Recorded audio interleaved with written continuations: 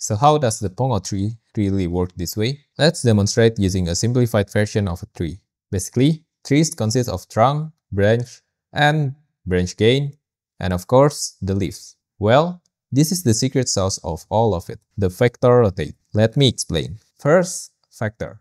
Let's count numbers. 1, 2, 3, 4, 5, 6, 7, 8, 9, 10. Imagine this is a ruler. Let's count again, but this time with these dots. 1, 2, 3, 4, 5, 6, 7, 8, 9, 10. Basically, the ruler tracks where the dots are being placed. Now let's add another ruler this way, with the same numbers.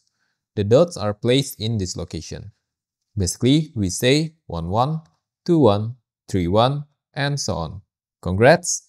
Now you have 2D factor diagram. Let's add the negative ruler so you can place in the negative direction too.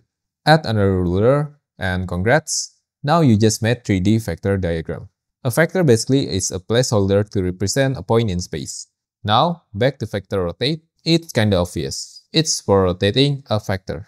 There's the center, which basically tells the pivot point where you want to rotate around. If we put 0, 0, 0, basically the pivot starts here, which is the center origin of the world.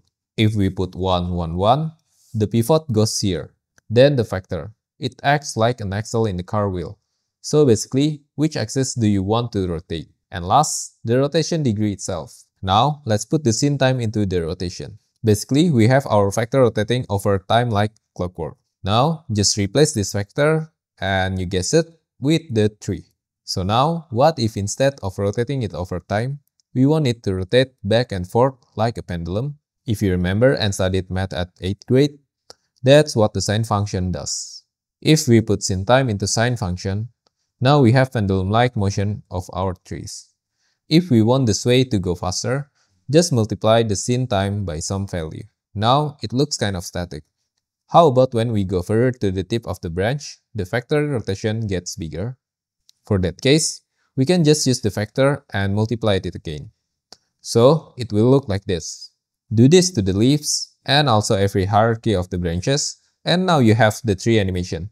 I know this is not physically accurate, but with a bit of math, you can solve problems like this with a cheaper computational approach. Do you like this kind of video? Please let me know what kind of content you want me to break down in the comment section.